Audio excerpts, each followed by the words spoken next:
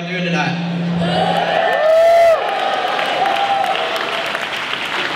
Y'all ready to experience the Lord? All right, well, let's open up in prayer. God, I thank you so much for just bringing us all here tonight, Father. I thank you for bringing us together. I just thank you for revealing yourself to us, God. And I just pray that as we seek you together, God, I ask you to just bring us into unity, God. And we ask you to reveal yourself to us in a powerful way, Father. And we just ask you to transform every person that's not tonight, God. And I just ask you also just to just guide the words that Todd is going to have for us tonight, Father. I ask you to use him to just touch us, Father, and just teach us how to take your love to the streets, God. In the name of Jesus, I pray. Amen.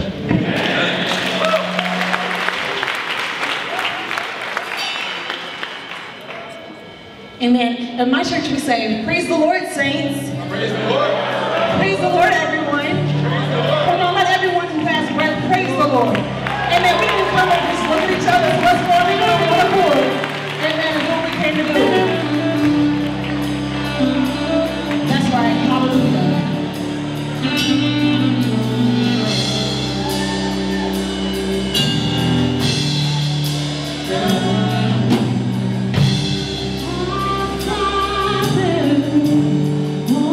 Heaven was your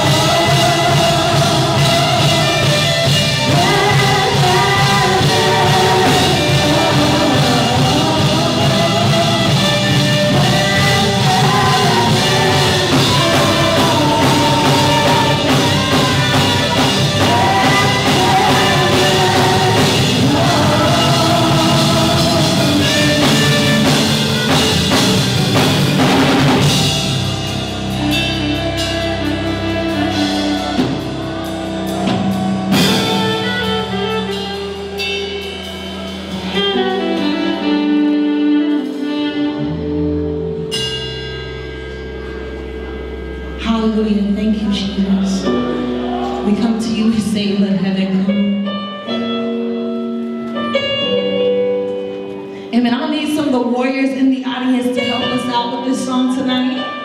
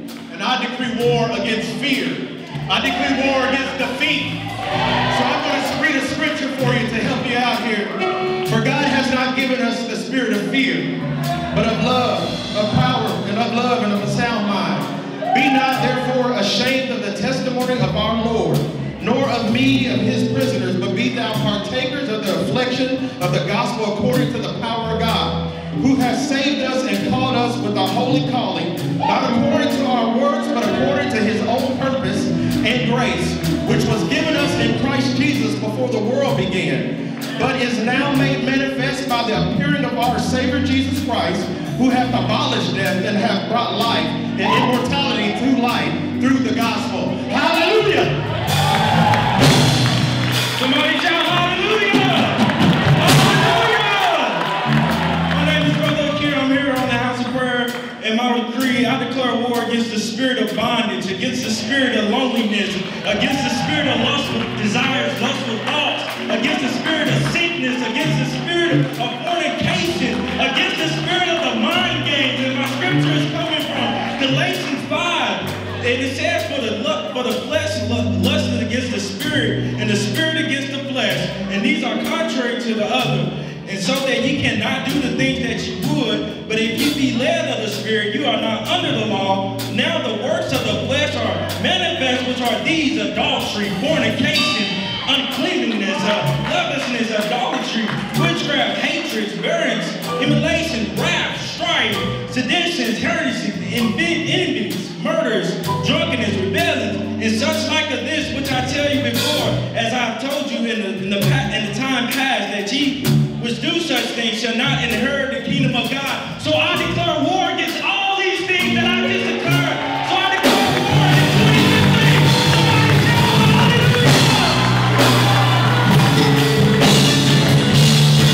hallelujah! Hallelujah! This is a Jesus rally. So let us rally together for our Lord and Savior, Jesus Christ. Hallelujah is the highest praise. Let's give him the highest praise in here. Let the hands let the hands let the hands straight. This is a rally for Jesus Christ. Hallelujah. My declaration is simple. Defeat is not an option. The word says, greater is he that is in you than he that is in the world. So the battle's already won. We already have the victory. But greater is he that lives in us than he that's in the world. I decree that the worship will be all over this campus. The anointing will pour out throughout this campus. And such a great strength that you will see a revival.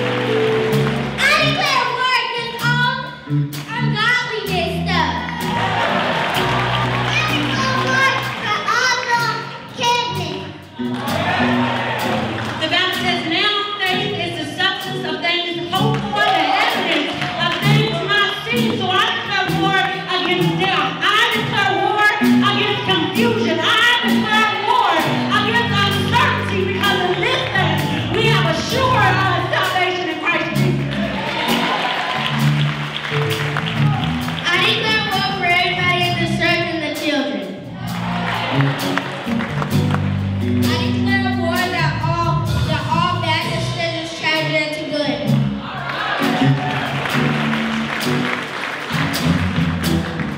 Oh, bless the Lord, oh my soul, and all that's within me, I will bless his holy name.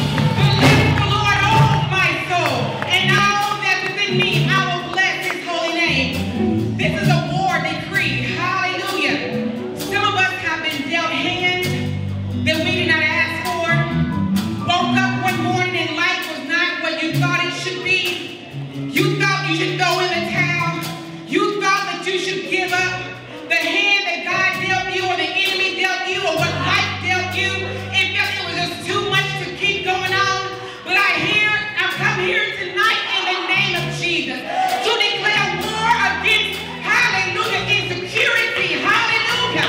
Your beginning, hallelujah, your ending is going to be greater than your beginning. If you just hold on, if you keep the faith, if you let God fight your battle, hallelujah. I declare war against everything that comes against the saints of God. We are living in a desperate time when men are doing all manner of evil, but greater is he that is in us. Greater is he that's in us. I don't believe you believe that tonight. Greater is he that's in us than he that's in the world. Hallelujah.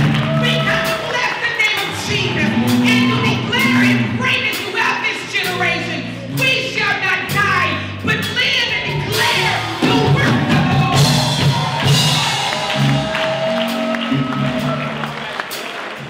The Spirit of the Lord has set the captive free. And I just declare right now that the Spirit of the Lord will pour out on the captive and the revival will rise up in Washington. Revival will rise up in Kentucky. Revival will rise up and the Spirit of the Lord will rise up. And as the captive is set free, we will be free indeed. We'll declare the gospel in the street. We'll declare the gospel amongst all the nations. And we will rise up in a powerful generation to bring forth the power of the Holy Spirit. Upon this rock I have built my church, and the gates of hell shall not prevail against it. Upon this rock I have built my church, and the gates of hell shall not prevail against it. I decree and declare war against fear in the name of Jesus. I decree war over any doubt tonight.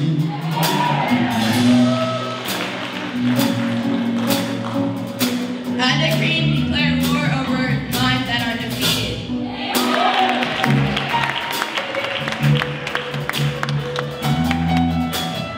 Are there any other war decrees? Just shout them into the atmosphere. Hallelujah. Thank you, Jesus. I declare war. I declare war. I declare war. I declare war. I declare war. I declare war. I declare war. War.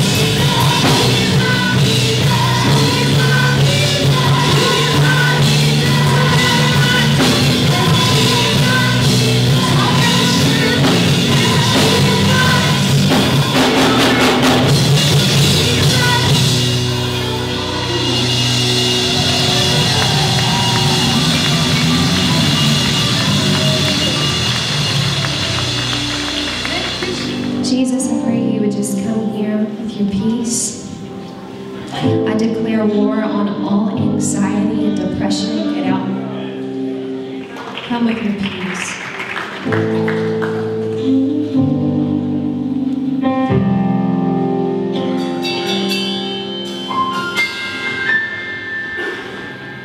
If faith can move the mountains, let the mountains move. We come with expectation, waiting here for you, Jesus.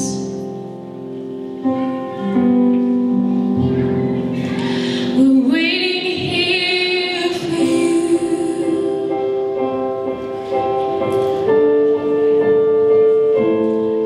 You're the Lord of all creation, and still you know my heart. You're the author of salvation.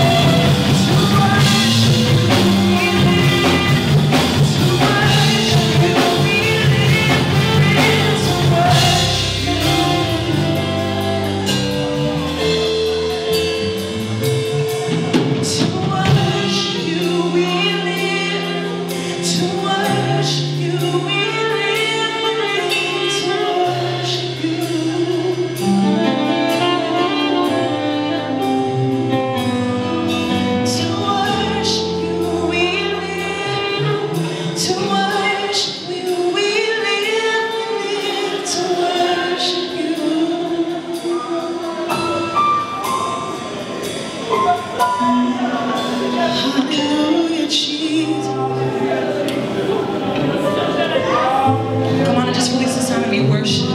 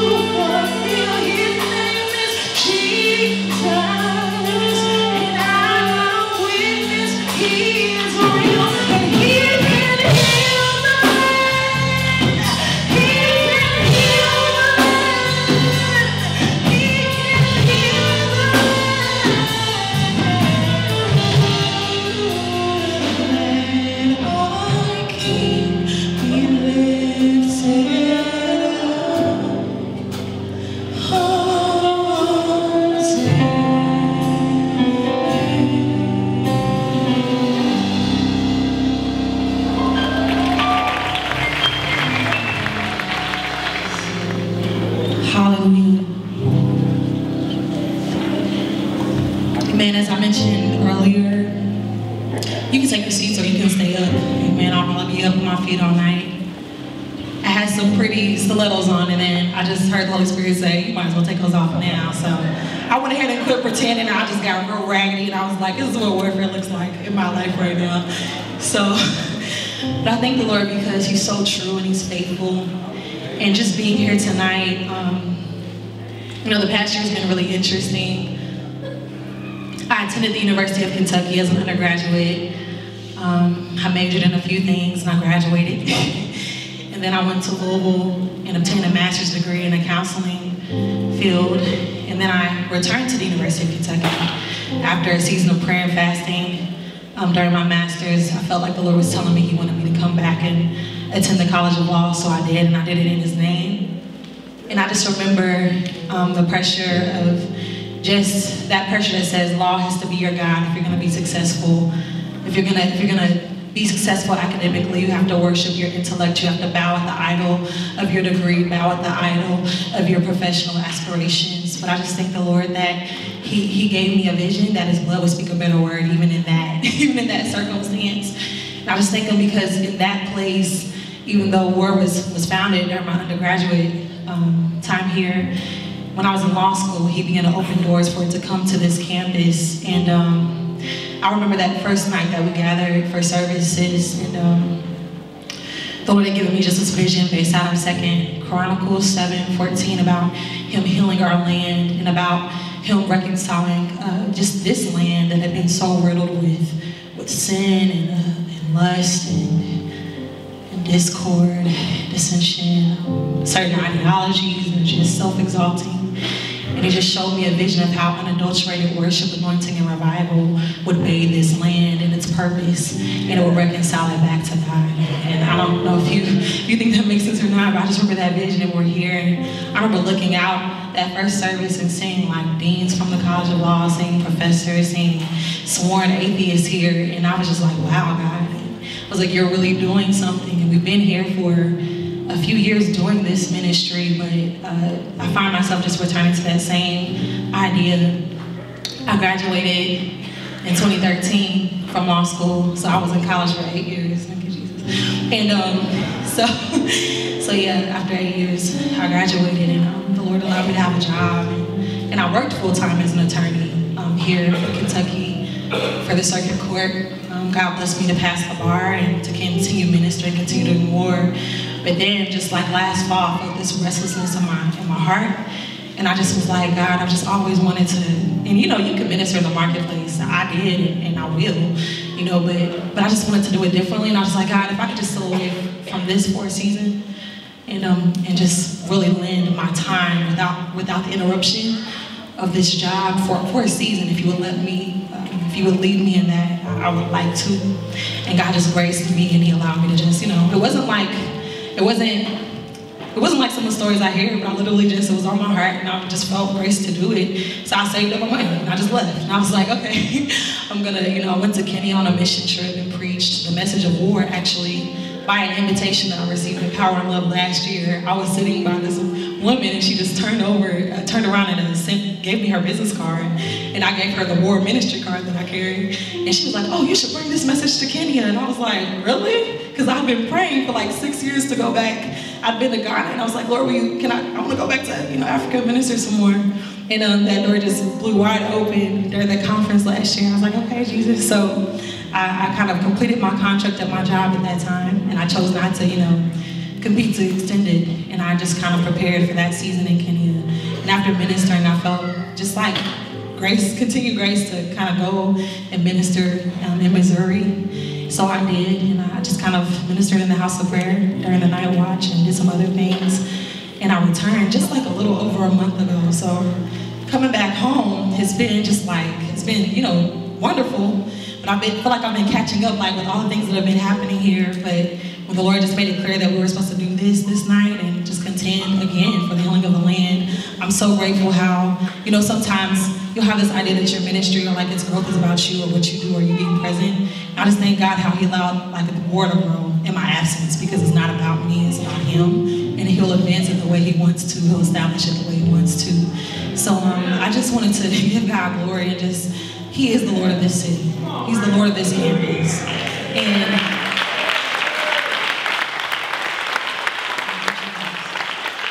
And to those who are still in college here, I just want to commend you. Don't bow down to the idol of your intellect. Don't bow down to the idol of your degree pursuit. And by no means am I saying those things aren't important. I did that. I graduated with honors. It mattered to me, and I did it in the name of the Lord. I believe it glorified Him, but it's so much bigger than that. And you know, our theme for this year is Revelation 22:17. The Spirit and the bride say, "Come." The Spirit and the bride are saying, "Come." You know, all who are thirsty, come. All who are searching, come. Like there's a river that will not run dry. But if you drink of this water, you're going to thirst again. But if you drink of the living water of Jesus Christ, you are not going to thirst. He's going to satisfy you more than that relationship will. He's going to satisfy you more than that degree ever could. He's going to satisfy you more than popularity will. If you just steal away and make Him the priority, make the one thing the one thing. Behold His beauty, inquire of Him, ask Him questions, let Him lead in your life. He will be faithful. Just wanted to encourage someone today not to bow to Baal, because it's a war of worship that we're in. And God is strengthening His bride to declare His name. So let's just shout the name of Jesus. That's the only name that needs to be exalted. Jesus. Jesus. Come on, it's a Jesus rally. Let's rally for Jesus. Come on, it don't look like a rally yet to me. Let's rally for Jesus. Come on, young people, where you at? Let's rally for Jesus. That's right. That's right. You with me. Let's rally for Jesus. That's so much Jesus rally. Let's rally for Jesus. Let's rally for Jesus.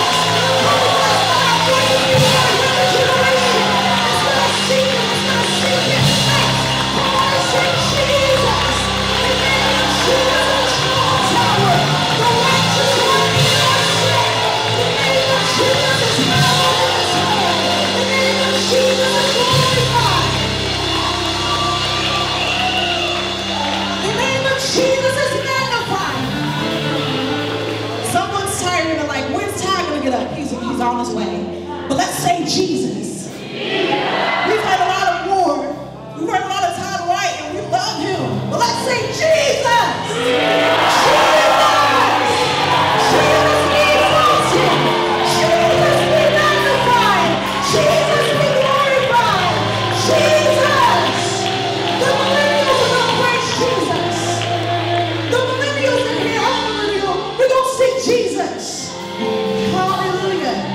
I'm going to ask if those who are charged with helping us out administratively tonight to come on up. Amen. I exhort and admonish you not to lose your energy in praising Jesus. We're going to have a few more opportunities tonight.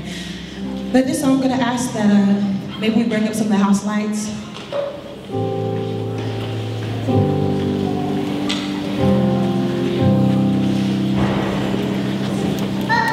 Maybe, yeah, there. Thank you. Sorry, I have to walk around because I'm trying to find just places to see. With that being said, we just thank God tonight. We do have an esteemed guest speaker, guest minister, Todd White, and we're excited to hear what the Lord's put on His heart for us. We just thank God for just letting this night happen and just making ways out of no way for everything. And I heard that last night ended with a bang, like 28 people being baptized.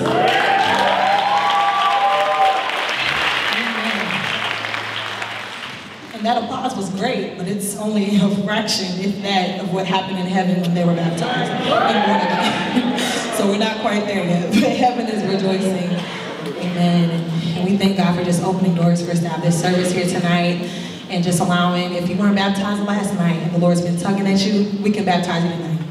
So we're contending for souls here, not just for another event, for people to look at each other and say, I'm Christian, you're Christian too. But we're conversion of souls as well.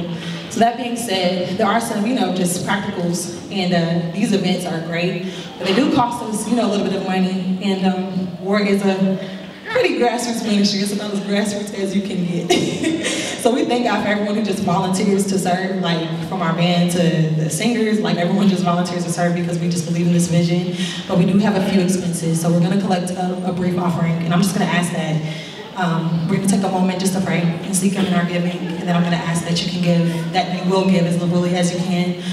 Just know that none of the money goes anywhere but to take care of expenses of doing these war invasion services, because we just want to go where God leads us. We're very evangelistic, so we believe in setting up tents and stages on street corners and declaring the word of Jesus.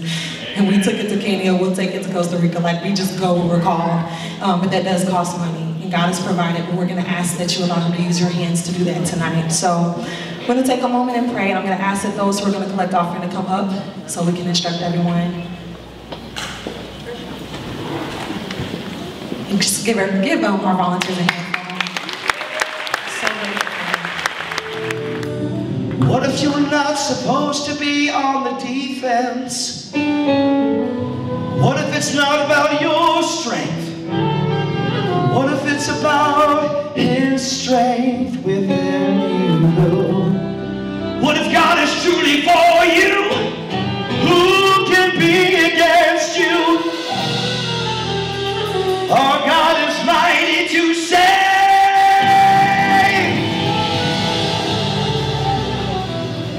Our God is mighty to save.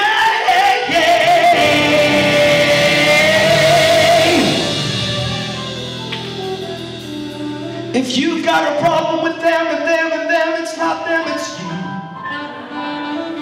If you got a problem with this one and this one and this one, it's not them, it's you. Look in the mirror. Jesus paid a price to set us free from us, so we can truly be free.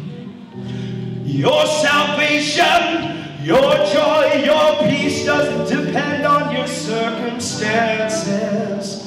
It depends upon who you put your faith in, who you put your trust in, who you put in first place.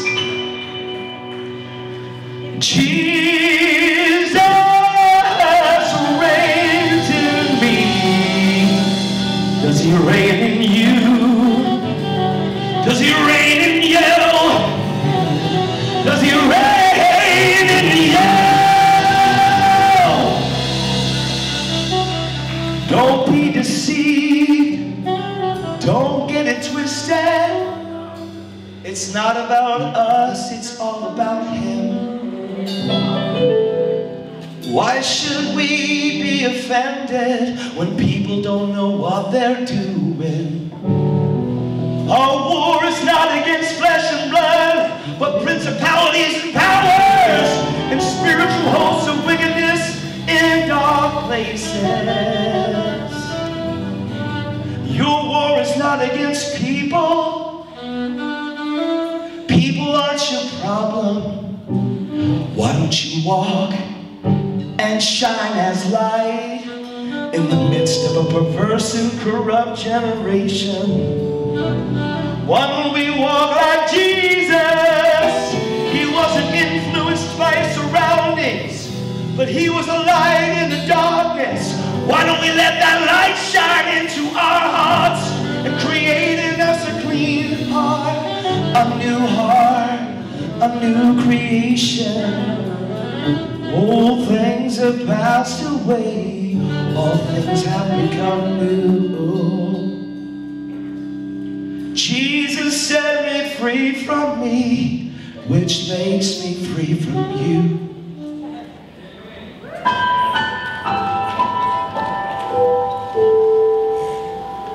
He paid a price to set me free from sin. He paid a price to set me free from gossip, from complaining, from criticism, from being hurt and offended. He paid a price to set me free from setting up boundaries so I could be protected from you. What if that's the truth? What if we're the problem and people aren't? God so loved the world that he sent his one and only Son, so whoever believes in him should not perish, but have eternal life. Eternal life doesn't start when you die. Eternal life starts when you say yes to Jesus. Eternal life is nowhere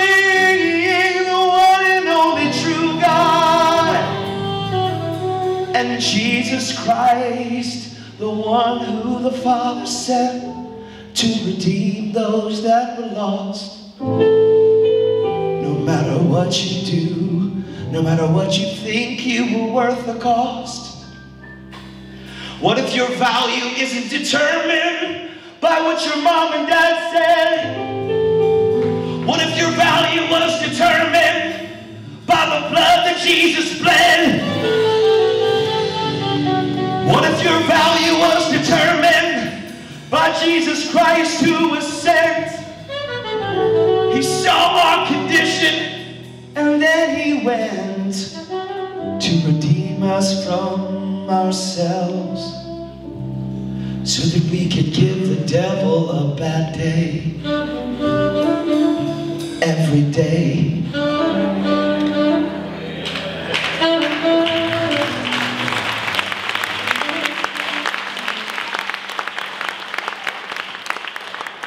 Could you play keys behind me a little bit? Could you play some keys behind me a little bit? I just want to share my heart for a little bit and then we'll pray, okay?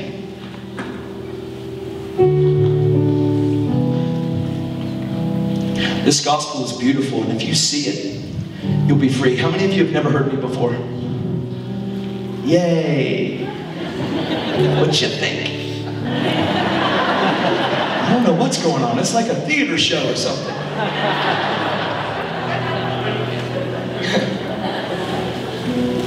For those of you that don't know, I was a drug addict for 22 years and an atheist, and I hated the church. I couldn't stand the church. They were all about themselves, all about praying prayers that didn't change them. That's what I thought, I promise you. How many of you came in here an atheist? Come on, raise your hand. Little kid, little 3-year-old. Mine. How many of you came in here not a believer, for real? I want to know. Come on, people, raise your hand. Oh, chicken.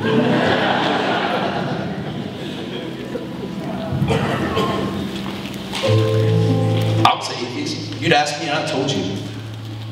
I'd have told you. No one asked me ever. You know, for 34 years, no one ever told me the gospel. No one shared Jesus with me. Everybody was about their own thing. 34 years of my life, no one shared the gospel with me. Nobody did. I guarantee you I walked by an evangelist. I guarantee you I walked by a Christian. That's for sure. Guaranteed. I used to hear Christians pray. I used to hear Christians complain. I used to hear Christians talk about this. I used to see them. They come from church. Be yelling at their wife in the restaurant, man. What you got? That doesn't make you different than the world. It makes you just like the world. Sometimes we're in this war, and we're warfare, and we want to like change things. We want stuff to change. And we're trying to pull down stuff, and we're against this and against that and against that. And I'm not telling you that it's wrong to contest that this is wrong and have rallies, because it's right. But if you get into the Word of God and you find out what God says about you, you'll find out that all these thoughts that you've been thinking might not be okay. And the Word of God changes you inside. He changes your heart. He changes everything inside.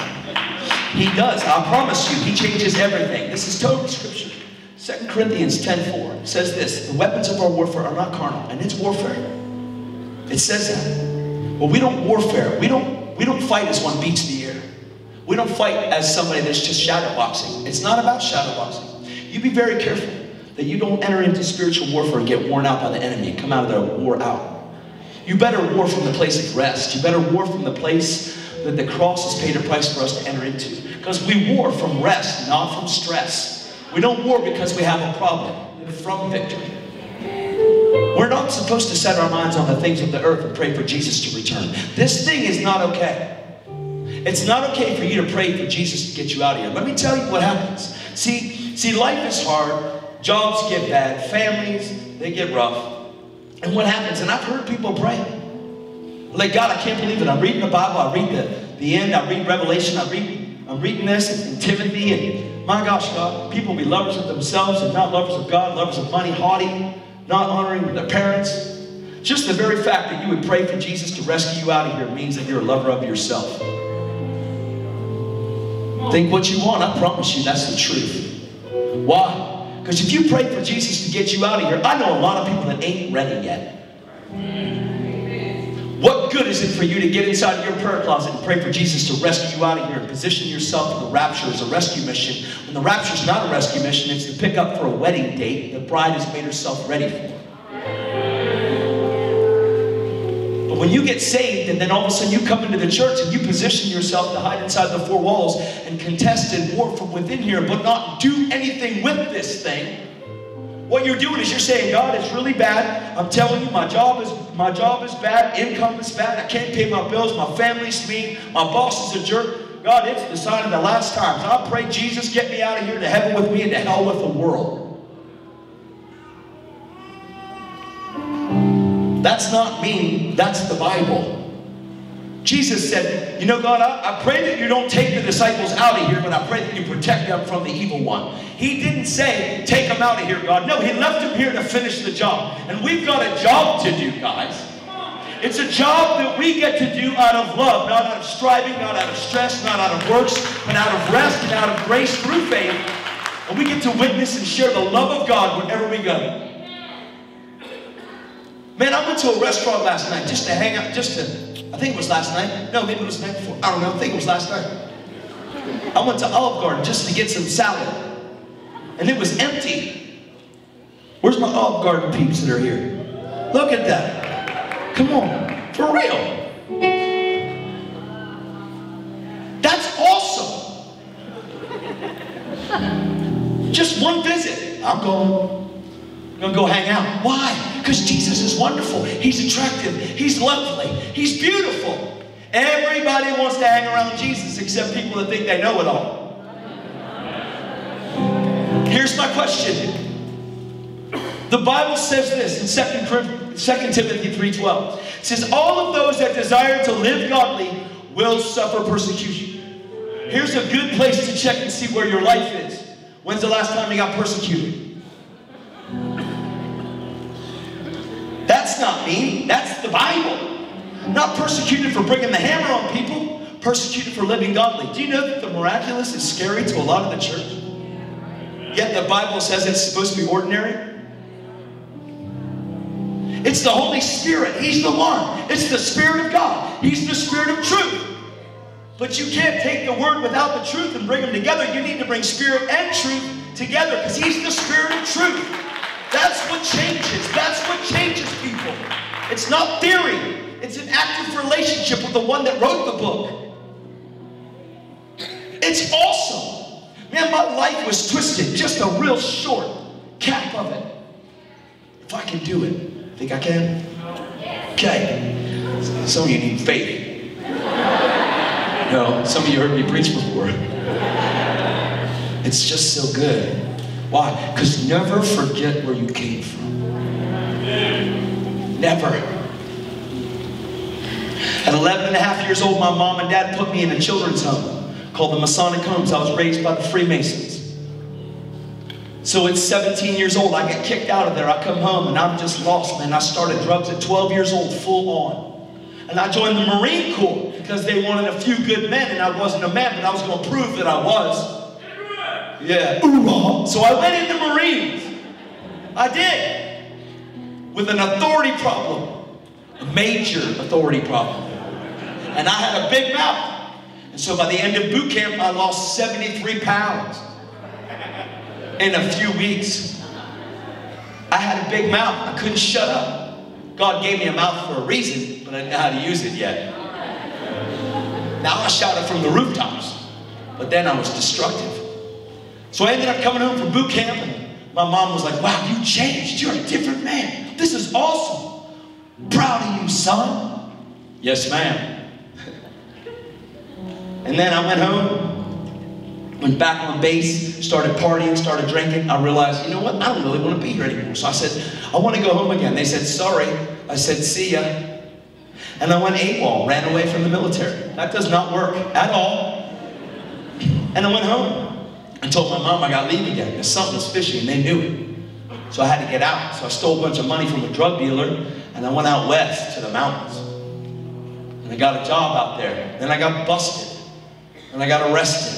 Then I got put in jail. Then I got extradited across America and put in the Marine Corps prison down there at Camp Lejeune. And I was in there for about 8.5 months. I got out of the prison and they put me on base awaiting orders. And I didn't want to wait, so I left. Made my own orders.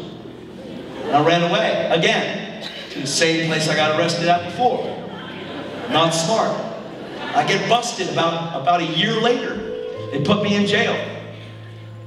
They cuffed me. They extradite me again in an orange jumpsuit across America to the military prison in Camp Lejeune again. Welcome back, Todd. About 9 months later or so, give or take a couple of weeks, they let me out, but this time I wasn't going to wait. They kicked me out and gave me a bad conduct discharge. That marks you forever. So I didn't know what to do, so I came home. Couldn't get jobs and tell the truth, so I lied to get jobs. So that's what I did in my life. Man, wouldn't it be an awesome thing if a Christian would have interrupted me on my path and wouldn't be so consumed with their own life that they actually cared to lay down their life for someone else? But no one did, and I'm not mad at the church. I'm just hoping to convict your heart enough that you dare to tell somebody about your faith instead of keeping it in there with a basket on your head. That's not me. That's just the real deal. We're not supposed to be quiet. You're supposed to preach the gospel to all creation. Doesn't mean you need to stand on a chair and shout the reality of Jesus Christ died for everybody. You can. That's awesome too. But you don't have to. You don't have to clobber somebody over the head with it. You don't have to headlock them and say submit. You don't have to try to scare them and give them a get out of hell free card. Because it's not about just escaping hell. It's about bringing heaven here. Hell is real. Please don't think that I'm saying it's not, because Jesus talked about it more than anybody did. Hell is real. This world is not hell. There is a place where there will be weeping and gnashing of teeth, and it is a reality. And everybody that you walk by every day is eternal. They're either headed there or they're headed there. Period. There is no in between. There's not some place to hang out. It's either there or it's not there. Hell or heaven, heaven or hell. Jesus said for or against, gather or scatter. There is no in between. He said to the church, he said, I wish that you were either hot or cold. That's what he said, hot or cold. I thought it was weird at first when I read that. Hot or cold, okay. That's weird, because warm he doesn't like at all. What is warm? Cold is somebody like me. See, I was freezing cold. And then Jesus went, and translated me out of darkness, the kingdom of darkness, and into the Son of his love, and into the Son of his light, into the Son. He translated me, and I didn't stop in between. Hot isn't just somebody that has zeal. Hot is somebody that's on fire. On fire is like this. If I poured a quart of gasoline on your head, and lit you on fire, you could care less about what anybody thinks about you. All day long. Some of you are like, that man is out of his mind. What if I'm just out of yours? What if I live for me my whole life and I'm just done living for me? What if I gave myself completely to this and I didn't stop in between?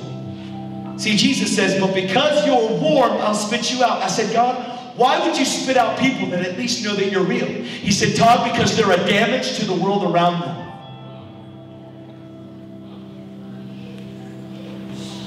Man, I live every day. I teach my kids, live every day, like there'll be no tomorrow.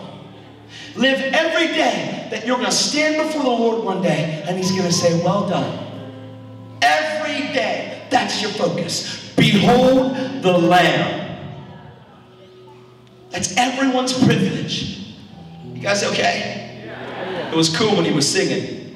Now he's meddling. No, I'm not. We're just getting started. I'm sharing the truth. And it's spoken in love, because none of you can hear me clobbering you in the head with it. Because I love you. You know why? Because I would lay my life down for any of you. I promise you. Because I already surrendered my life to Jesus. and I haven't taken it back. Because I've offered my body as a living sacrifice, holy and acceptable, which is my only reasonable and pleasing service to the Father. And do not be conformed to this world, but be transformed by the renewing of your mind, so that everywhere you go, you can prove the will of God.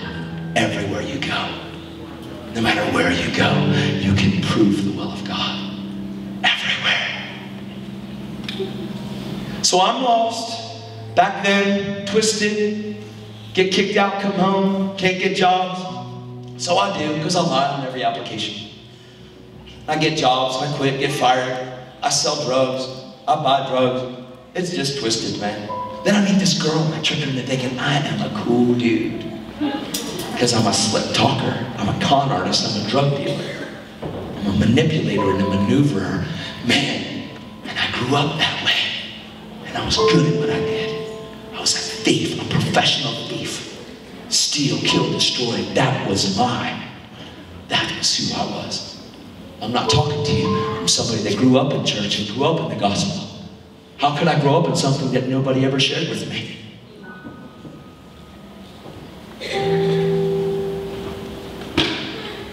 I meet this girl, we move in together. I trick her into thinking I'm a cool guy. We got a lot in common because we're both atheists. She's a passive one, but I'm an aggressive one. Then about 1.5 years later, we end up having a daughter, a little girl. And my little girl comes out, and I realized I could never be a dad. How am I going to be a dad? I don't even know. My dad wasn't there for me. How am I going to be a dad to this one? This is responsibility. What am I going to do? So I just got high. So I got drunk. So I partied hard to get my mind off of life. Because life was a fake, and I was a fake. And but it was up because now I have a kid. Now I got to provide, and I can't provide. I don't know how to provide. And I don't know the provider. I have no idea who I am. And I'm running around with a lost identity, and my identity is an orphan. And I have no clue who I am or why I'm on this earth. And man, my daughter suffered for that. And finally my girl was like, I'm done with you. I'm out. I said, if you leave me, I'll kill myself. And she'll have no father. So she stayed with me. And then it was too much. And she said, I'm done. I'm going to find somebody that's going to take care of me. I said, if you leave me, I'll kill whoever you're with and you. I'll kill them first. And then you. And you'll watch. And then I'll kill myself. And our kid will be left with nobody. That's how selfish is that. And I thought that way. Jealousy, rage, and suicide. How many people in here have ever thought of suicide before? Raise your hand. Come on. It's a dominant issue all over the world. It's for real. The devil wishes he could commit suicide, but he can't. He wishes he could be done with his life, but he can't. He's finished forever. He's hopeless, depressed, angry, bitter, ashamed, afraid, and unforgiveness. Comes to steal, kill, and destroy. And he tries to recreate his mindset in the body of Christ. Because if he can get you captured here, but get you to confess here, but be captured here, he'll keep you bound for life. And you'll never do anything with what God's created you to have. Because he's created you in the likeness and in the image of him. And what we lost in the garden, God regained through Christ. He paid a price to seek and to save that which was lost, and that was us. To restore our identity as sons and daughters to an amazing Father. Jesus paid more of a price than just to get you to heaven. He paid a price to get heaven into you. It's the joy of your salvation. And salvation isn't just beat me up out of here. Salvation is the Greek word called soteria. The word saved doesn't even mean get to heaven, get me out of here. The word sozo is from the word saved. It's saved, healed, delivered, made whole, protected, to be kept safe from harm, to do well. That's what that word means. But we translated it into the English. So you believe it in your heart and confess with your mouth, you shall be saved. That means saved, healed, delivered, protected, made whole, kept safe and sound, to do well, to be kept safe from harm. That's what the word means. But we've defined it through our experience. And we've defined it through just getting people to pray a prayer instead of the reality of what they've prayed themselves into and what they've given themselves completely to. And we've sold people short with this thing, and we've moved on to the next one to try to get them to pray a prayer. But what if it's not just about the prayer? What if it's about a communion relationship with the living God? Every day. Every day. It's just good gospel truth. Yeah. You okay? Lighten it up a little? I'm in here right now.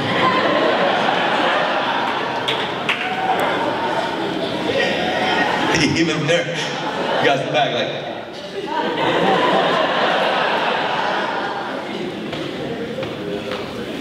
Guys, this is good news. I know it seems like a pointed word, but it's in love. We can't afford to let the baton drop. We can't afford to let the ball drop. We need to know who we are, wherever we are. People are dying to hear the good news. Man, all creation is groaning for the sons and daughters of God to be made manifest. You know, the groaning of creation doesn't sound like you think it sounds. Sometimes we think the groaning of creation is, oh, tell me about the Lord. That's not how it works. How about this? Shut up and get out of my face. I don't believe anything you say. Oh, they're just groaning. What if that's groaning right there? What if we just take it wrong? Come on, man. We need to run. We need to stop being afraid. We need to stop hiding. We need to take the basket off. Not just be about a service, but be the church. Walk and live. Be the hands and feet of Jesus. Be the eyes of Jesus, the words of Jesus, the love of God. We need to see our creative value and understand who we are. When you look in the mirror, you should know who you are looking at. A daughter, a son, one that God loves. God loves you, man. God's going to give you faith to change the Muslim communities, man. I promise you. I don't even know who you are, but I can see it over you. I can see you going into Muslim sections, and I can see people coming to Christ because of your life. You a Christian? Are you Muslim? What are you? Are you a Christian? Yes? All right. What favor He's placed on you, man. I see your extended family coming to Jesus, man.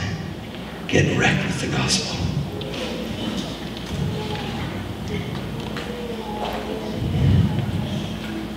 Who? Oh, God is so good. I promise. He's ridiculously amazing. Thank you. If you play, you lighten it up a little. Music helps it go down easier. Oh Lord, please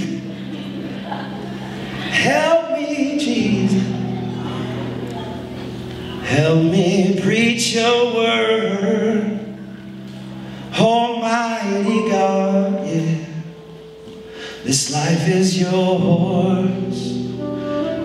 Let everything I say and do be to glorify you, Jesus, Jesus.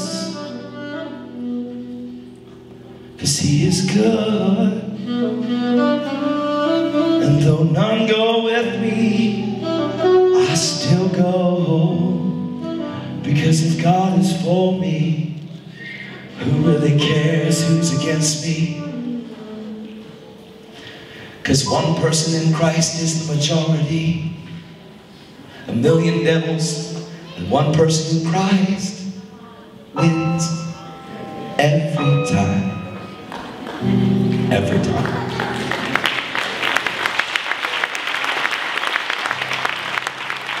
You guys are amazing. Whoa, they're really good. I don't get to do this ever. You have no idea. This is really a treat. It is. Preach the gospel, sing the gospel. It's just all the gospel. You guys all right? Yeah. Some of you are like,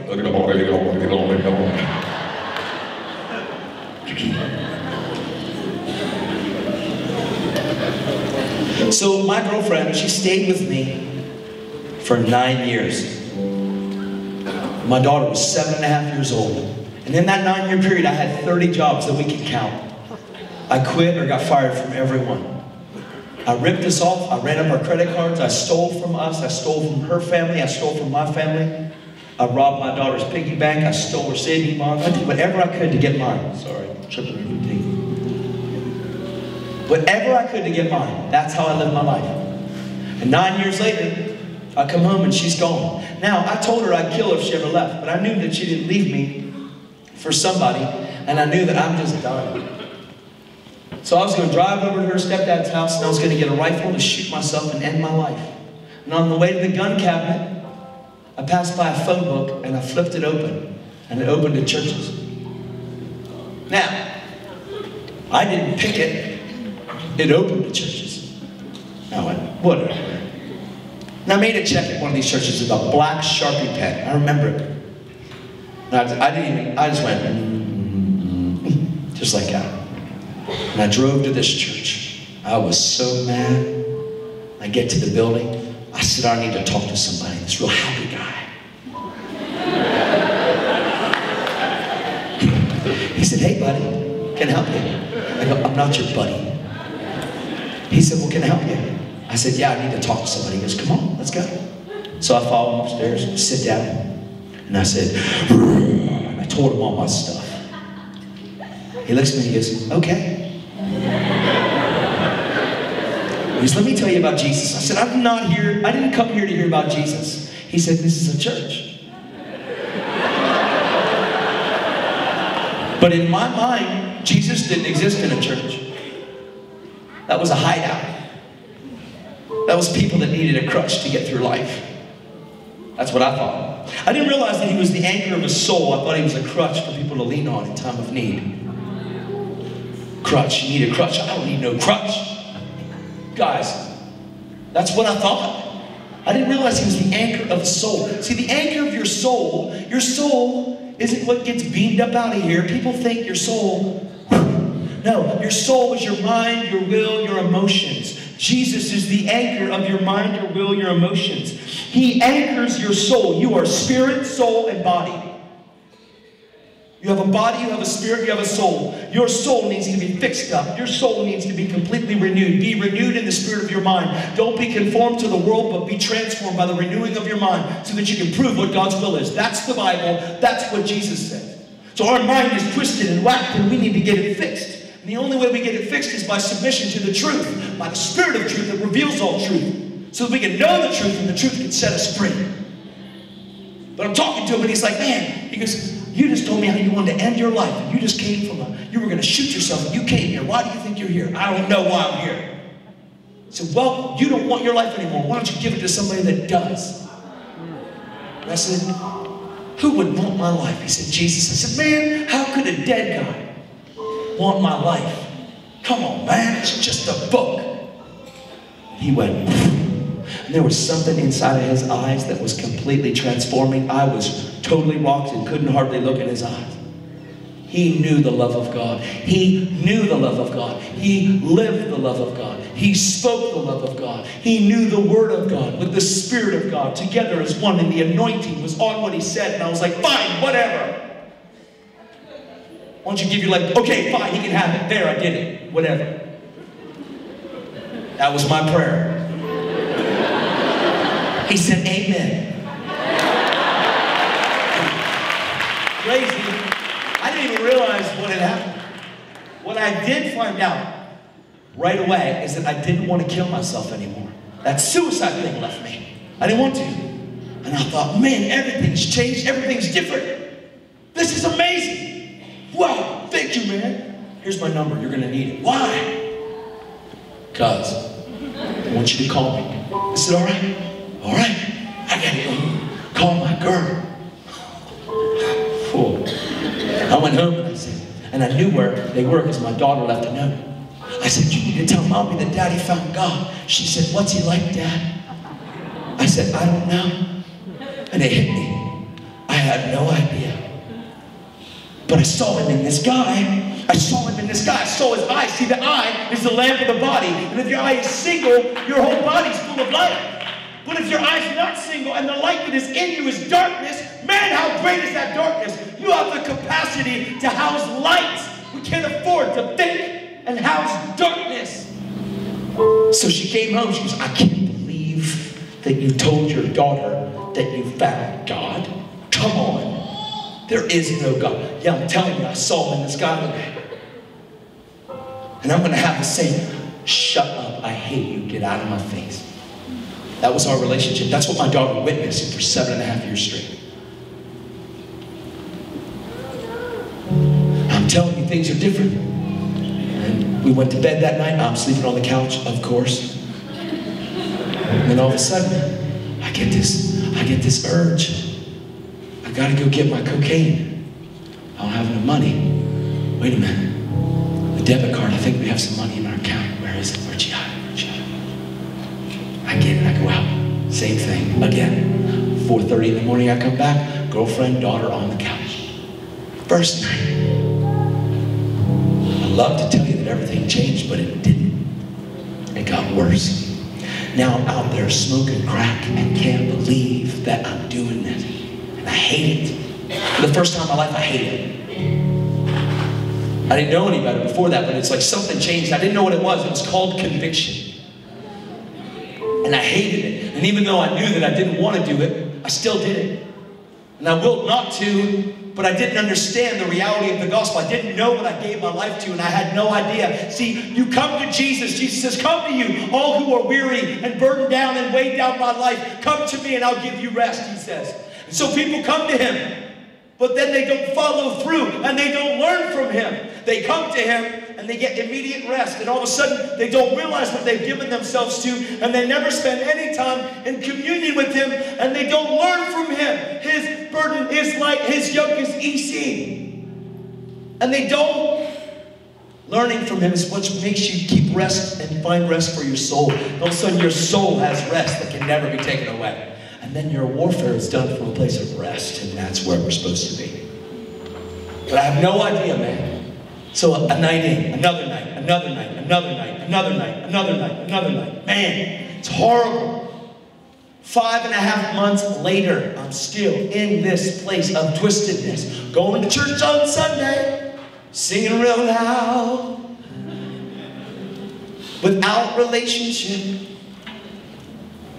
Looking like I have it all figured out. But inside I'm twisted. It's called hypocrisy, and that was me. So 5.5 months later, I go out in town again. I don't have any money left. Drained our bank account. We have nothing. I go in to call my dealer. I went to the payphone, and I turned around, and my girlfriend and my daughter had followed me in town. And I said, dealer's not home. Hold the phone up. Daddy, you promised. So I promised her every day, I'll never do it again. I'll never do it again. I'll never do it again. I'll never do it again. Again, I did it. Again, I did it. Again, I did it. Again, I did it. And I lived this place of constant conviction and not obeying my conviction. So condemnation constantly ran in my soul. And that's where lots of Christians live. He paid a price to set us free. And I have a key that will set you free. So I lost him. Went down the back streets and I picked up some kid from New York City.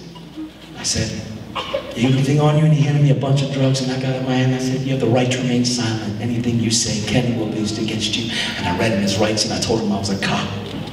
He said, I knew you were a cop. I knew it. I pulled over, and I got him out of the car. I said, get out of the car, put your hands on the hood. When he did, I went, to get away.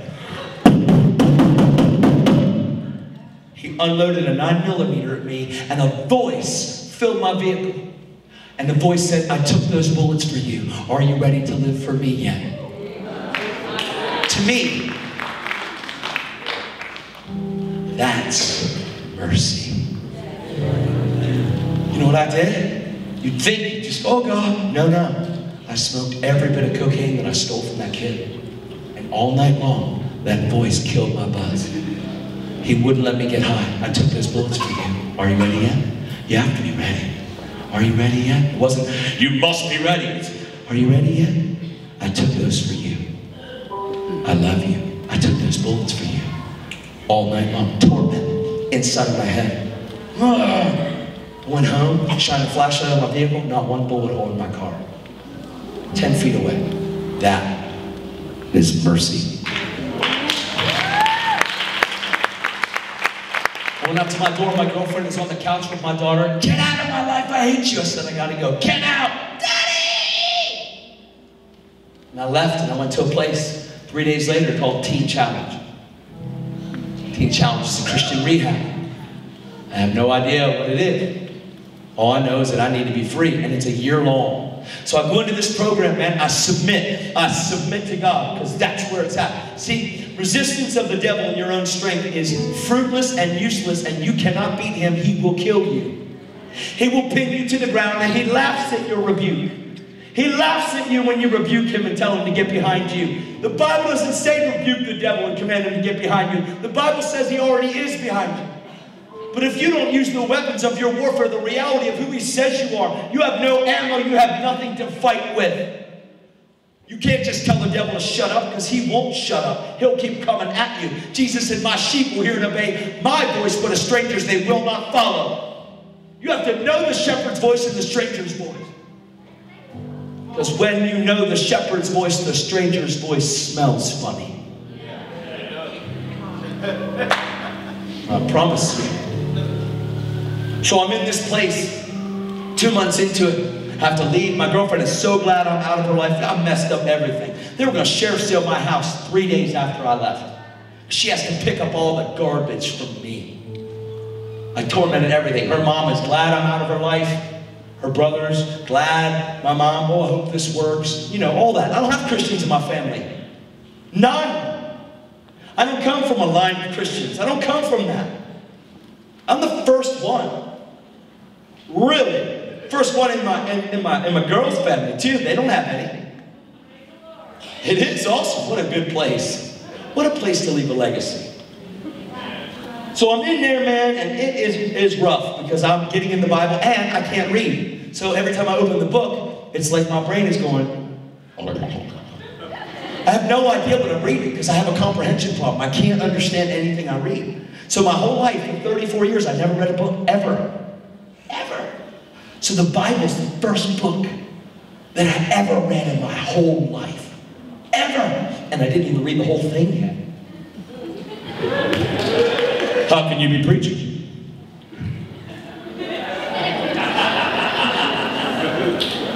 Jesus didn't tell you to memorize the scriptures. He told you to become them. Come on. The only word you really know is the one you can walk out. Don't tell me you know the word unless you can walk it out.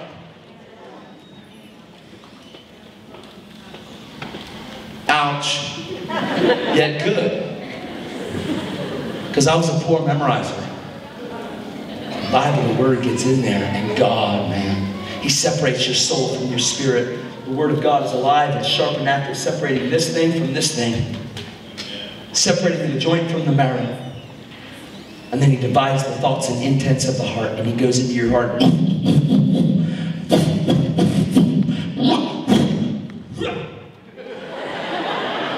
He does. He's good at it. It's like Jesus when He came into the temple. And He found them doing things they weren't supposed to. And He started ripping up stuff and flipping the tables, man. And that's what He does to your heart. Flipping the tables of the money changers. Get out of here. You made my Father's house a marketplace. It's to be a house of prayer. That's what Jesus does to your temple when you give Him permission. Be careful. What if He comes in and flips that thing upside down, inside out? He doesn't just come in and put up new wallpaper. That's not how it works, man. He comes in.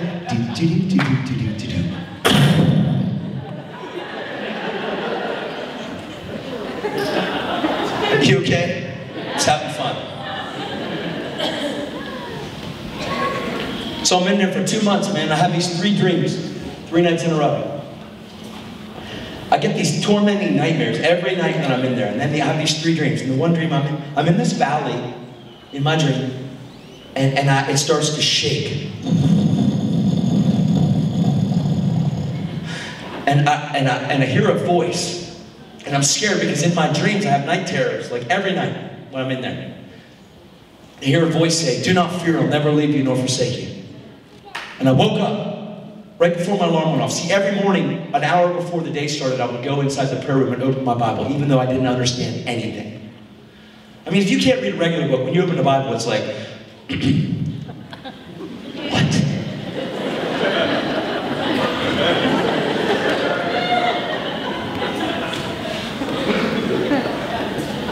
Oh, help. It's a different language. It's like a different language. It don't matter if it's King James and NIV, the New Living Translation, it's a different language. Because it's not meant for your brain, it's meant for your heart. Because in the Bible, your heart can take you places your brain can't fit.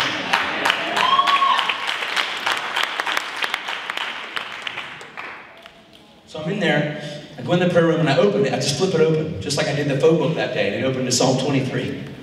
And I read it, and I'm like, okay. Though I walk through the valley of the shadow of death, I'm like, oh my God, that's my dream. I was in the valley. I shall fear no evil. Oh, I shudder. Oh God, is that you talking to me? Is that you? Your old men will dream dreams. Your young men will see visions. I'm in between both of them. I want it all, man. So I went about my day, didn't tell anybody. Next night, same dream, same thing, same valley. And I went and opened the Bible, same thing. Didn't even have a bookmark in it, same thing, Psalm 23. I heard the voice. Do not fear, I'll never leave you or forsake you. Okay, this time I told some people, they said, be careful, man. What are you going to do? You going to leave? How do you know it's Jesus? You're in trouble, man. No. I'm telling you, I'm not leaving. I just think Jesus is trying to talk to me. Third night, have the same dream. This time, a light shines down the valley. I'm afraid to turn around. I don't know what's back there. I hit my knees. And somebody put their hand on my shoulder and said, do not fear, I'll never leave you nor forsake you. This addiction will never touch you again. Go home. Now I'm 10 months early and I quit everything in my whole life. I never followed through with anything. But something reverberated through my whole life, like this relationship. Not a confession about one, the reality of one hit my soul. And the reality of Jesus permeated my whole being. And I got up out of the prayer room. Because I went down there, opened the 23rd Psalm, got up out of the prayer room, went down to my room and packed all my stuff. And I called that pastor. His name's Dan Moeller. I called him, I said, man, the nice guy I saw in the church that day.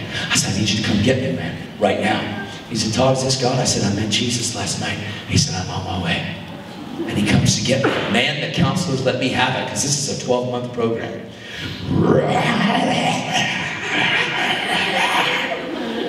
Now understand, the last guy that left before me from that same facility died of an overdose in 2 weeks. So he came and picked me up, and he took me to my house so I could tell my daughter how sorry I was, because for the first time in my whole life, I realized that I was a dad. I wasn't a dad, but right now, in my life, my daughter came running across the porch, and I said, hey, you. She said, Daddy. I said, that's right, I'm your dad. She looked at me, she goes, I'm so glad you're home. Problem.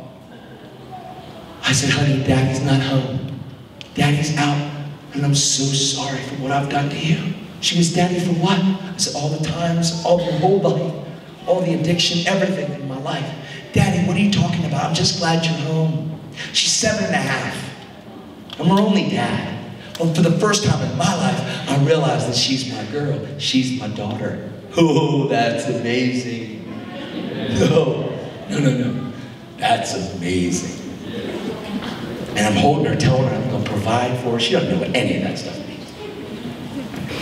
I'm telling her how sorry I am. My girlfriend comes out of the house, and I said, I'm so sorry for all that I've done. I'm going to provide for her, and I'm going to show you what it means to have a provider for her. I'm going to take care of her, and I'm sorry. She says, I know you are. I said, what do you mean you know I am? She said, when you went away, I gave my life to Jesus.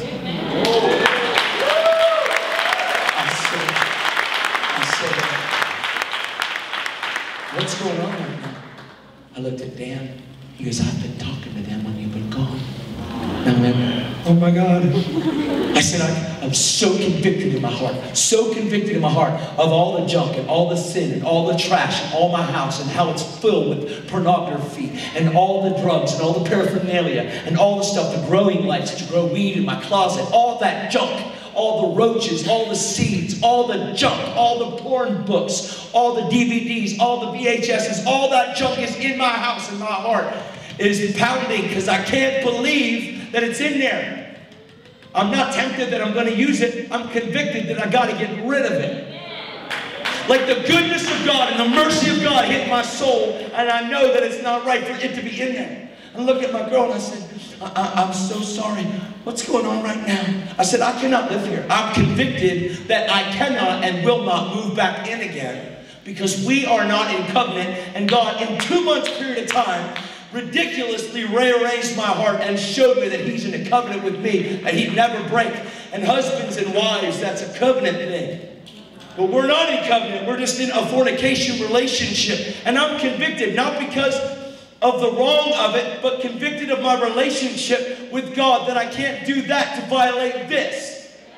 It's the goodness of God that's leading my heart to repentance. Now I'm not doing that because I got this. I'm not being mean, I'm being in love. And I said, I cannot live there. She goes, no, you can't. She goes, we need to be married. I said, oh my God. I said, what? He said, Dan looks at me and goes, if you know him, if you know who I'm talking about, you'd know. He's just full of love. He'd been talking about the reality of what I was coming home like. He had faith in the reality of God's ability to fix me. Because I submitted to God, and the devil's resisted my submission to the King. Well, I looked at him, I said, man, we got a plan. We're going to plan this. He goes, you're not planning nothing. I said, what do you mean? He goes, no. I know that you love her, and I know that she loves you because I've been talking to her. We're not planning anything. We will do it on Sunday in between first and second service. So my girl and I got married 4 days later, in between first and second service at church.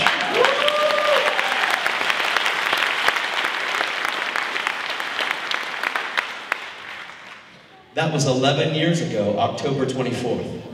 I have been a Christian for 11 years. Right now, 11. I was an atheist and a drug addict. And I was a hypocrite for 5.5 months. But then Jesus set me free from me. We got married. Now, my youngest daughter, she's 4. We have a middle daughter who's 9. And then my oldest daughter, our oldest daughter, who's 18.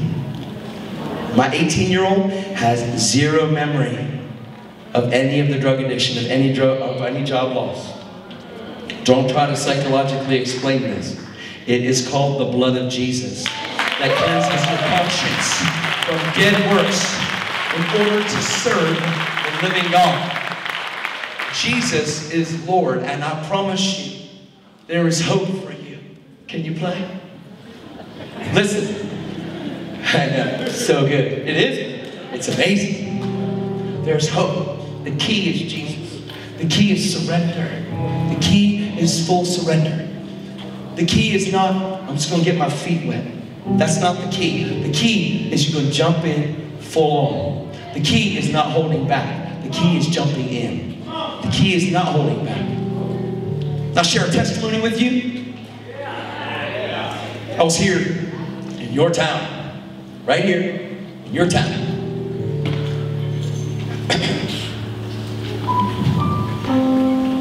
I think it was 2 years ago. I don't know, I've been here like a bunch, like 5 times.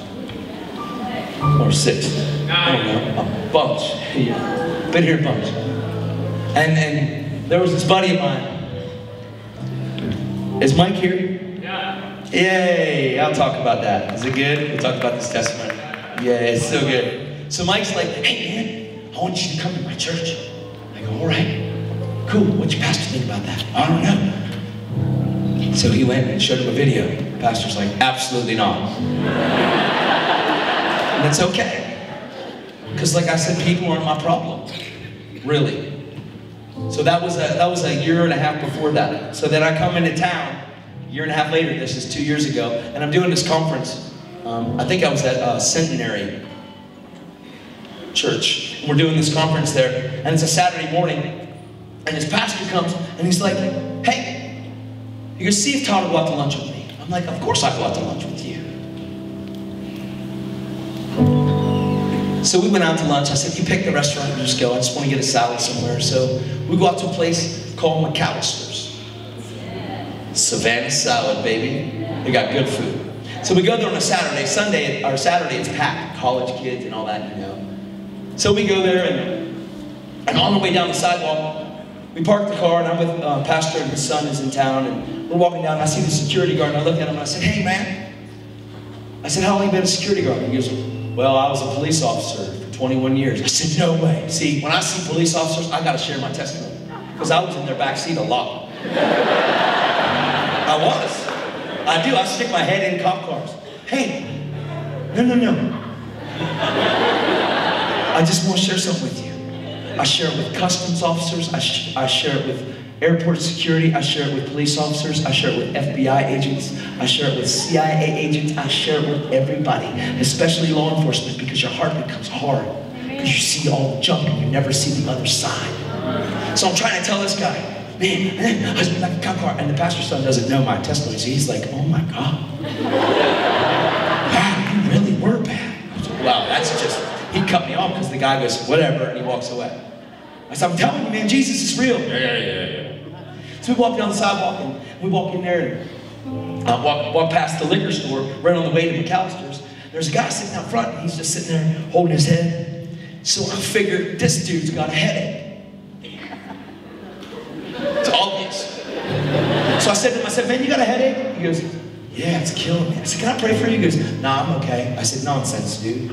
In the name of Jesus, we command this headache to go right now. His manager's out there smoking a cigarette. She's like, right? For real. Pastor's with me. Pastor's not on page with all this. And that's okay. It doesn't matter if he is. I am. Jesus is. I am not victim to your unbelief. See, tonight in here, God's going to do miracles and heal people because he can. And if you don't believe it, you might get healed anyway. It won't matter. You don't have to believe. I don't need you to be in faith. I don't need you to believe. Jesus is bigger than all that. Hey man, do you have anything going on with your shoulder? You with the white hat. Yeah. Anything going on with the rotator cuff? Yes or no? No?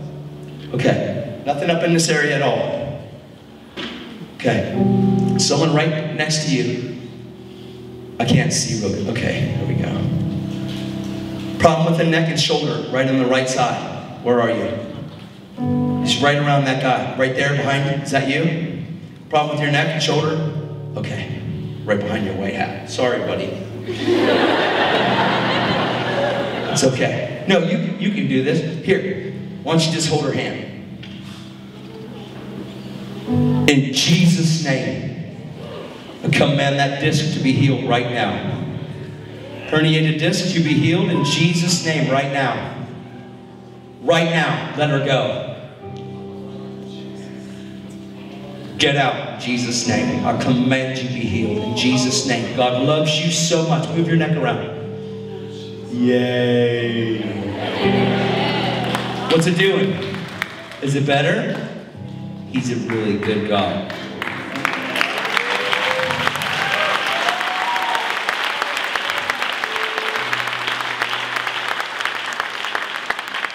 This isn't complicated. Jesus paid a price to forgive our sin. He also paid a price to heal our body.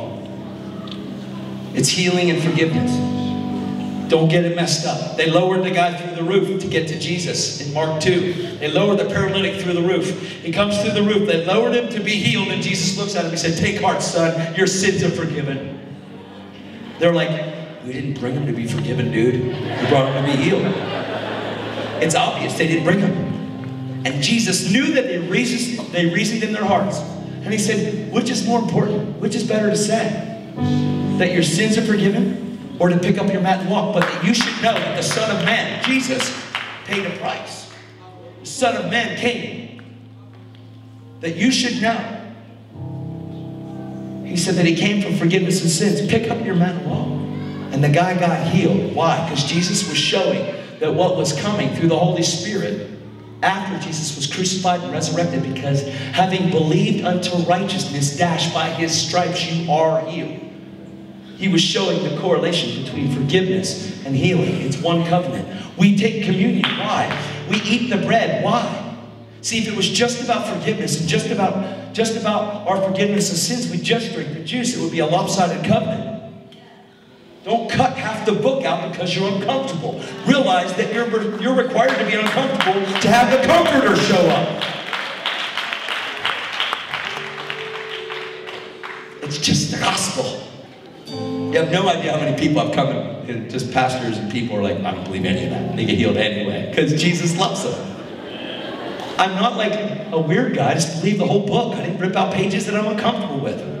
I've read as much of the book as I've read. I spend the majority of my time in the New Testament because I need to know who I am in Christ before I read the Old. Because when I read the New, I need to come into the Old, but I need to see Jesus in the Old. I can't just read the Old without the New. Or I'll be under the law, and I can't be under the law because I'm not under the law. I'm under the law of liberty, which is the law of love, the royal law of love, the reality of grace through faith in Jesus Christ. There's nobody that can test this at all, except for people that are raised saying that miracles aren't for today. And God's just, he's not insecure. He's okay with you thinking that because he'll heal you regardless because he loves you. That's amazing. So we're like, he's really getting weird now. No, I just believe the truth, and your unbelief will not trump my belief. I promise. He loves you. So the guy, he goes, what the blank did you just do? Can you imagine that? His headache got healed and he cussed me out. What the blank did you do? I didn't tell you to blank and pray for me. Is your headache gone? Yeah, what the blank's going on? I said, Jesus loves you, bro. See, his heart's not cleaned up. So out of your heart, your mouth speaks. You get this thing fixed and everything changes here. It's the Bible. Come on. It's good. So the lady looks at me. I said, you got 2 herniated discs. She goes, yeah, pray for me. So we prayed for her. Me, the Father, the Holy Spirit, Jesus, prayed for her. She bends over. She goes, thank you. Gives me a big hug. I said, isn't this awesome? I said, were you about to go home? He goes, yeah, man, I was out of here. I said, isn't it cool that God would heal your employee, that he doesn't have to go home from work now? Isn't that awesome? And he worked at the liquor store. She goes, that is awesome. Get to work. I said, Jesus loves you so much. The guy goes, can I have a couple minutes to hurry? She goes, yeah. She walks in. I said, man, I got to go to a restaurant right now and go eat, but I'll be back, okay? He goes, all right, man. Dude, what is going on? I said, Jesus loves you so much, man. So we walk, and Pastor looks at me and goes, that was cool. So we go in the door and we walk in, and we're standing in line, and I turn around, and there's these people behind me, and this one girl, she has a tattoo of a butterfly right here on her collarbone. I can see the leaf. I go, is that a butterfly? She goes, yeah. I go, I'm a butterfly. See, I was a caterpillar, and then Jesus came into my life and renewed my mind, and it's like metamorphosis. I was a caterpillar, now I'm a butterfly. I'm a new creation. Don't even look like anything I used to. She goes, you're a freak. I said, I am. But he loves you. She goes, okay, I'm done. I said, all right, God loves you so much. The pastor's like, his son is like, wow. We're standing in line. I turn around. There's a guy behind her with a cell phone. I go, hey man, he loves you. To get out of the way. You know how. One of them things. Like, he loves you, man. Yeah. I said, all right, bless you. God loves you guys so much. He does. Okay, I'm done. I'm done. She's getting upset a little bit. All right, it's okay. So we get to the cash register and tell the lady that Jesus loves her so much. You're amazing. You can tell everybody that Jesus loves them because regardless of their life or not, Jesus paid the price for them. You don't get to pick and choose. He loves everybody. And if they have an encounter with that love, if you have an encounter with it, you'll be changed. Because it's the love of God that transforms. So, We go to our seat. I set down this salad on the table, and I hear in my heart, go to the ATM and withdraw $100 out of your personal bank account and give it to that girl with the butterfly. So I run out the door. Pastor goes, what are you doing? I said, I'll be right back. So I run up the store, and the guy's still outside. I said, you don't got a headache still? He's no, it's gone, man. Can you please tell me what's going on? I said, I will, man, but I got a mission right now I got to do. I'll be back. And I run up to the drugstore. I go to the ATM. I withdraw money. I run back down. I said, dude, I'll be back. Just don't go anywhere. Your boss ain't going to let you leave. She knows you're healed anyway. So the guy's like, yeah. So I run down to the store. I walk in, and I walk in, and that girl's sitting at the table with all those kids. Like 3 of them, 3 other ones and her. I walk up to her and I said, hey. She goes, what? I said, I need to see your hand. She goes, why? I said, I need to give you something. And I put that money in her hand. And I told her, the Lord told me to tell you that he's not a thief. And right then, God revealed to me that she had just lost somebody in her family, and she believed that God stole that from her. She went, what? She looked at her friend burst into tears because they were just talking about that amount of money that she needed to pay a bill that day. And I said, he loves you so much. And they're like, oh my God, what's going on? And this girl got up, ran out the door. Girl with the butterfly. She flew away. Gone.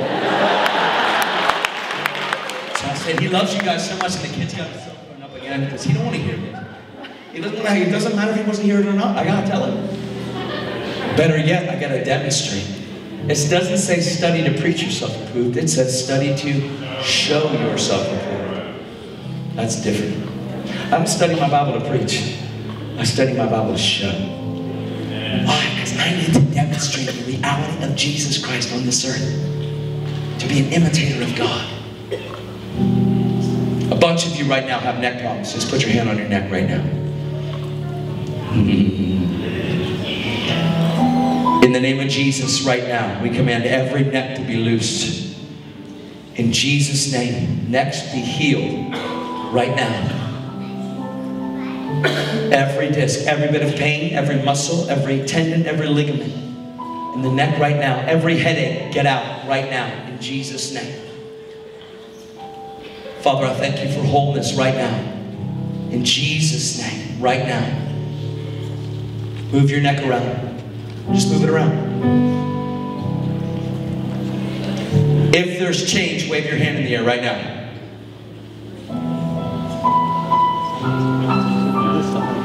Again, put your hand on your neck.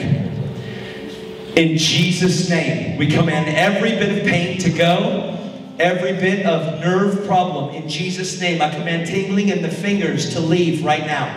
In Jesus' name, right now. Jesus' name, pain, get out. In Jesus' name. Hey, one of you girls leaving. Are you leaving or are you coming back? Okay.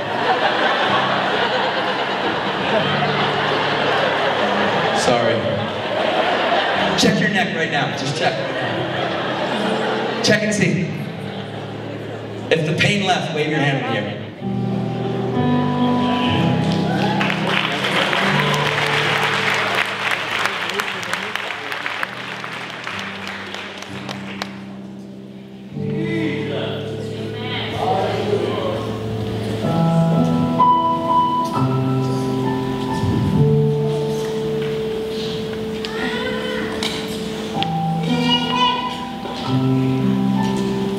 Someone right there has a heart condition. I need to know who you are. Wait, just put your hand in the air. It's a heart condition. It's a problem with the heart. It's a high blood pressure issue, but it's a problem with the heart. Just raise your hand. You shouldn't have it because you're young. How old are you? How old? Come on. Put your hand right here. In Jesus' name.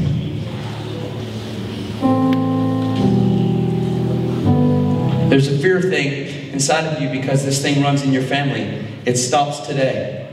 Right now. In Jesus' name. Right now, God, I thank you for a brand new heart in Jesus' name. I thank you, Father, for doctors confirming this in Jesus' name.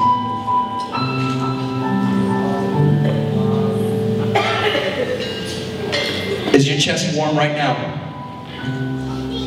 Is it warm? Amen. Thank you, Jesus. Are you a Christian? Okay. If you're not, you should be. I can't see. I wish I could. Bless you, man.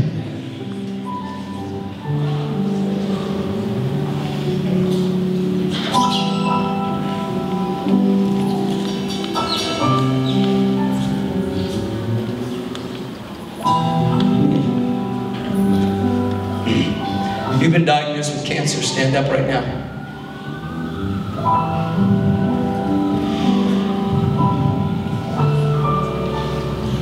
Is there anybody up there? I can't see. I'm blind right now. I mean, I can see, but that light is serious.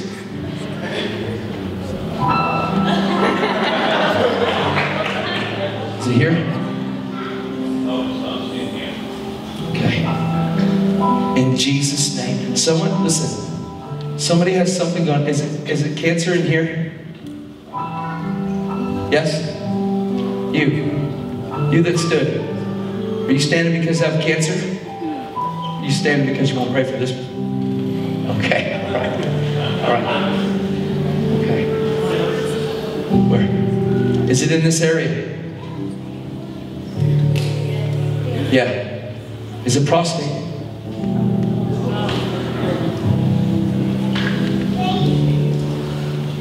In Jesus' name. Get out.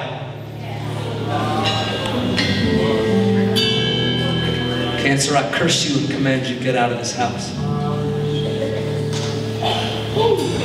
In Jesus' name right now. Every bit of pain, every bit of pressure, every bit of skin be healed.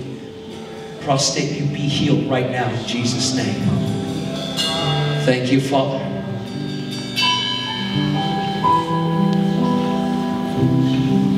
Wow. If you've got a relative right now that has cancer, just put your hand up right now. In Jesus' name, we command every one of them to be healed right now. In the name of Jesus, we curse cancer and we command it to go right now. In Jesus' name. Father, I thank you that it would be completely annihilated, taken out right now. In Jesus' name. We command it to go now. Father, I thank you that relatives will confirm in the name of Jesus that this will be gone in Jesus' name. Jesus' name. Jesus' name.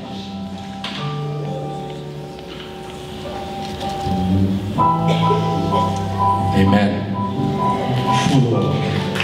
Wow, I rarely ever have that thing like that. That was aggressive. You'll see. You'll see fruit from it. You know what? He talks a big talk. Oh, you'll see fruit from it. Come on, then what will you do? Then what will you do with that? You better be praying for people. Come on, man. Change your life so you can change others' lives.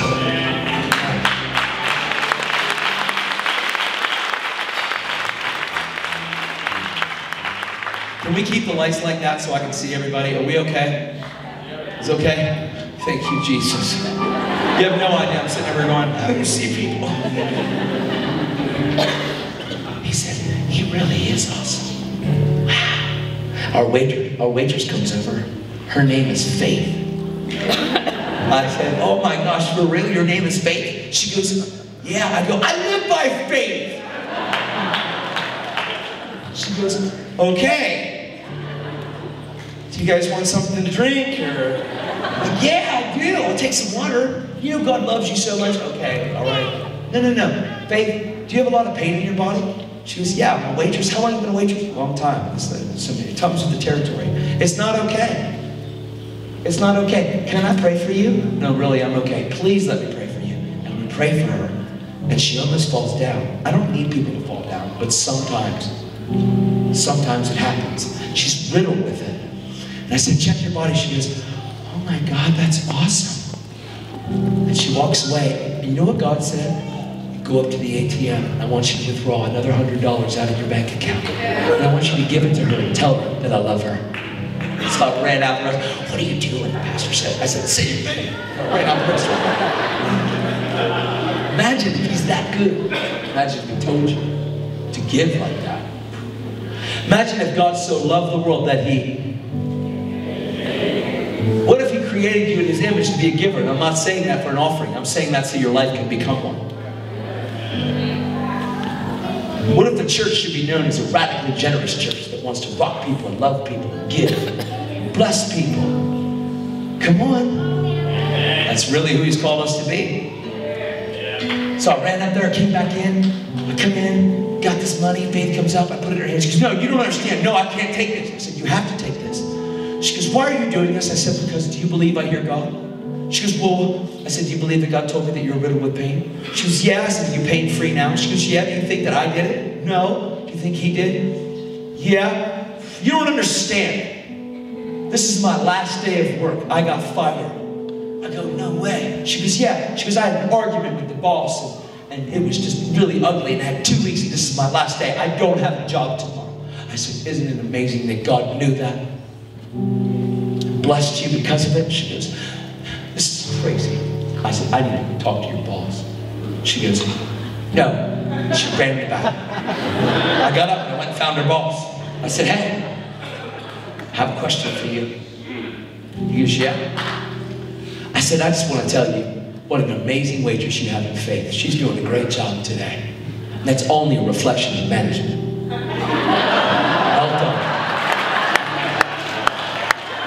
He goes, are you serious? I said, I am so serious. Good job, sir. It's awesome. Well, thank you. We don't get comments like that. I said, what you did today, bless you, man. That's all I want to say. God loves you so much. Well, thank you, sir. Went back to the table. Faith is like, what did you say to him? I just told him you were awesome. What? Oh. What a day. And the girls come. She comes over, she goes to the bathroom. I said, hey, from that table. I said, I need to talk to you. She comes over, she goes, what's going on? I said, you have a problem in your neck and in your back? She goes, yeah. She goes, you have an aura. I said, thank you. She doesn't know what she's looking at. It's Jesus that she's seeing. She's seeing the Holy Spirit. I'm not playing a game with this thing. She doesn't understand, but I'm not going to be offended by what she says. She doesn't know what she's saying. I need to tell her what she's seeing. No, honey, what you're seeing is light. You're seeing light, right? Yeah, colors like blue. Blue is like revelation. I carry Jesus. He is light, and I have him in me. Therefore, I'm a light in a dark place. Can I pray for you? Okay. So we pray, and Jesus heals her completely. It was so good. God loves you so much. And the pastor said, everyone, amen. Another girl comes up. She's standing right beside me, hooked on my side. This is what she's doing. In the restaurant. She is manifesting a devil in the restaurant. And that girl with the butterfly is in the door. She's standing right beside the pastor, right behind the pastor. The girl beside me is, I said, honey, you're okay. I said, you're going to be all right. And that girl, her name's Kelly, with the butterfly. You're not here, are you? Oh, God, that would be amazing. That would just be like you. No, I said, you're going to be all right, honey. I said, she's going to be okay. All right. I said, honey, I said, you lost your daughter. I said, to addiction, haven't you? She was like, I said, you're going to give your life to Jesus today. God's going to get your daughter back. It's a hostile situation. Imagine that. What if that happened in your life? What if you walked in a restaurant? It happened. I promise you, I've seen it on planes, in restaurants, in dentist's office, in doctor's office, in malls. I've watched people throw up in trash cans in malls, get delivered, shake, rattle, roll, all 9 yards. Why? Because Jesus lives in me, and he wants out. The Holy Spirit lives in me, and he wants out. And it's every believer's privilege to be able to cast out devils. So this girl gets born again. This thing gets cast out. She falls into me. The Holy Spirit lands on her, hits her, and hits Kelly. The pastor got up in the meantime. He goes, this thing's leaving you. He's there praying with me. The pastor that didn't believe in all this, right there. He said, in the name of Jesus. Why? Because you can't just sit there. This is all scripture being acted it out in front of you. It's like the book of Acts. It's like the gospel. It's the power of God. It's the gospel. It's Jesus. He's good. God wants to heal people, but first things first. If you're in here and you have not sold out and surrendered your life, I need you up right now out of your seat. Come on. It's time. I got one. I got two. Come on, two. You're kidding me, right? There's got to be more. If there was that many, your streets would be full of people walking. Come on. Come on. If you have not surrendered and sold out, it's time. Right now.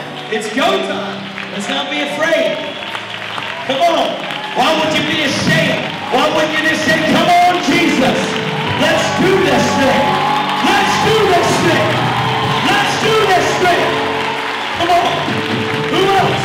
Who else would be brave enough? This man ran down here. Who else would be brave enough to say, I'm in. I'm totally in. If that's you, run down here right now. Don't sit in your seat. Get down here right now. Come on. You're up there. Get down here. Don't be afraid. Don't be afraid. Don't you let fear hold you in your seat. Let's crush hell together. Come on. Psalm 23 on this list. Come on. Come on. Come on. If that's you, run down here. Don't be afraid. Don't be afraid. It's time to burn. It's time to be on fire. It's time to have Jesus light us on fire.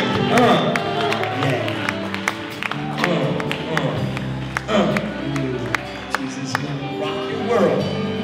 You're going to change the world. Come on. Is that it? For real? For real? Yeah. Come on. Jesus. You should be up here if you've never given your life to Jesus. Now's the time. Now's the time to come and burst into flames and let the whole world watch you burn. Right now. If that's you, get up here. Let's do this. Come on. Don't let fear hold you in your seat. Don't let shame hold you in your seat. Let's get this thing on with Jesus. Come on. Some of you are sitting there going, I don't know. When are you going to know? Why would you have to have tragedy push you to majesty? Why do we have to have something really bad happen in order for us to realize that Jesus is what we really need? Come on.